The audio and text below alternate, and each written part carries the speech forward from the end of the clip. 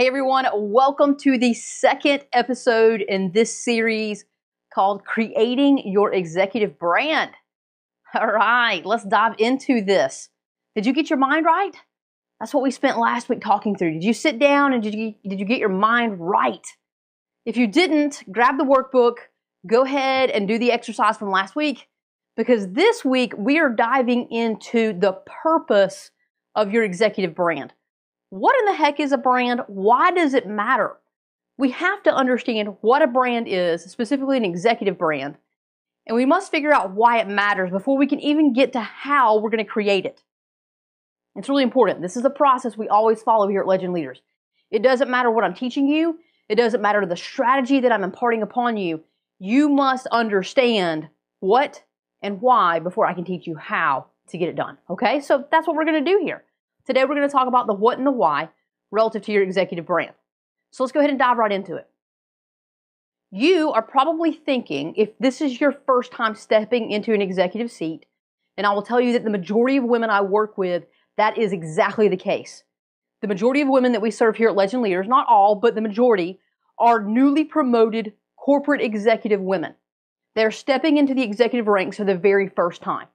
And so if that's you, I'm going to be speaking to you very clearly. If it's not you and you're past that, you'll remember this nonetheless, okay? It'll be a little flashback to something that you experienced when you did step into your executive role for the first time. And that's this. As I'm talking to you about your brand, you're probably thinking at some level, Katrina, I have a brand. My brand is what helped me get promoted into the executive ranks. And I'm not going to disagree with you. You do have a brand.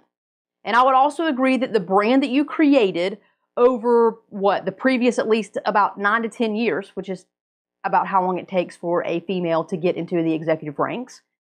Over those 9 to 10 years, you absolutely created a brand. It probably had a lot to do with achieving and performing and delivering and all of these things. But I will tell you that that is not an executive brand. That's a professional brand. Okay? And there's a difference. A professional brand is a brand that you have created to be the executor, to be the doer, to be the problem solver, to get things done, right? And that's what you do in the early years of your career. You are the doer. You are the executor. You are the firefighter that puts out the fires. That is a professional brand. That is not an executive brand, okay? An executive brand is one that embodies executive leadership.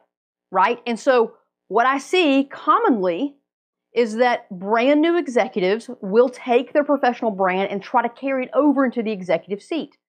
It happens.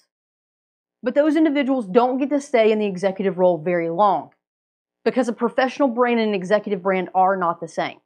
Can you take bits and snippets about who you are at your core from your professional brand and carry it into your executive brand? Yes. Okay, you can. And there are pieces that you should carry forward, but you cannot pick up your professional brand, drop it into the executive seat, and think that that's going to work. It does not, okay?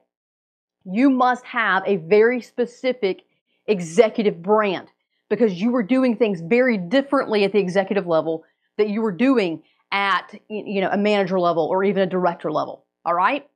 So now let's talk a little bit about, again, what the executive brand is. If we know it's not a professional brand, then what is an executive brand? And an executive brand is truly the embodiment of how you deliver executive level value each day in a way that is unique to you, in a way that uses your gifts and your talents in the way that only you can.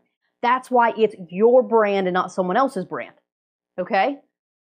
That's what the executive brand is. I'll say it one more time. An executive brand is the embodiment of how you deliver executive level value each day in a way that is unique to you. Pretty powerful, huh? Now, why does an executive brand matter? If we understand that that's what an executive brand is, we know what it isn't, and now we know what it is, then why do we care about it? Well, this executive brand ensures that you deliver executive level performance at the highest level by ensuring that you're adding daily value. Okay?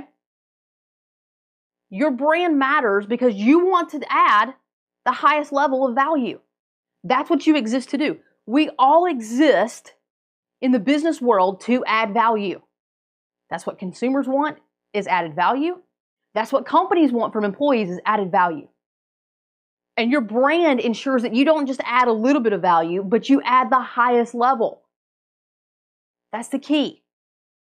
That's why we can't take the professional brand and drop it into an executive role. It won't work. The executive brand is the only brand that you can have, delivering value in a way that only you can deliver it, and you do it every single day at the highest level. Now, why do you want to deliver value at the highest level? Because number one, you want to serve. That's just who you are at your core. That's why we show up every single day. We want to serve, okay? We want to deliver in our roles. We want to have impact. And when we do those things out of service, then we naturally get things coming back to us in return. We earn our executive bonuses, we get our raises, we get our promotions, we get all the things, okay? And so that's why the brand matters. An executive brand is the only way that you're going to be successful in an executive seat, because it's the combination of you, your personality, your gifts, your talents, melded with the concept and the understanding of how the organization defines value, what they expect from you. So they set the targets. You take your brand, your gifts, your talents, all the things that are you, your understanding of executive leadership and the way that you apply that, and you use your brand to deliver in the role, to generate performance, to generate success, to generate results. That's why this brand matters. Now, what I want you to do for a second is I want you to think about an executive that you admire. It could be in your own organization. It could be in another organization. I mean, I can think of a lot of different people. I think about Oprah, right? She's absolutely an executive that I admire. Think about her brand and all of the things that she does in this world. She is so impressive and impactful. I cannot say enough positive things about her. But I want you to think about an executive that you admire, and then I want you to, once you have them in your mind's eye, I want you to ask yourself why you admire that individual. Why do you admire them? And I will tell you that of all the things that you write down, all the things that you come up with, it's going to be the information that you come up with is going to fall under two specific buckets, right? Two categories. It's going to be the way they lead, and it's going to be their character, right? How they do it. That's uniquely them. In other words, you admire them for their brand. You don't call it their brand necessarily. You don't think about it in those terms, but that's what it is. And that is the purpose of an executive brand. Okay? You with me? So we know what the brand is. It's how you deliver executive level value every day in a way that's unique to you. That's what it is. We must have a brand because it's really the only way to succeed at the executive level. It's the only way to deliver results. It's the only way to have the impact that you want to have. It's the only way to then earn in return for all the hard work you've put in. And it's not really that hard of work, quite frankly. It's just properly leading at the executive level, right? Then you get that bonus. You get your raise. You get a promotion. You get the rewards, right, for all of the success that you've generated, specifically because of your brand. That's the purpose. So what I want you to do is I want you to go ahead and grab your workbook. If you haven't downloaded it, please go ahead. It's free. All right, so there's no reason for you not to get the workbook. Get the workbook. I'm going to ask you some questions in there. I want you to go through it to really help you dial in, drill into the purpose of your executive brand.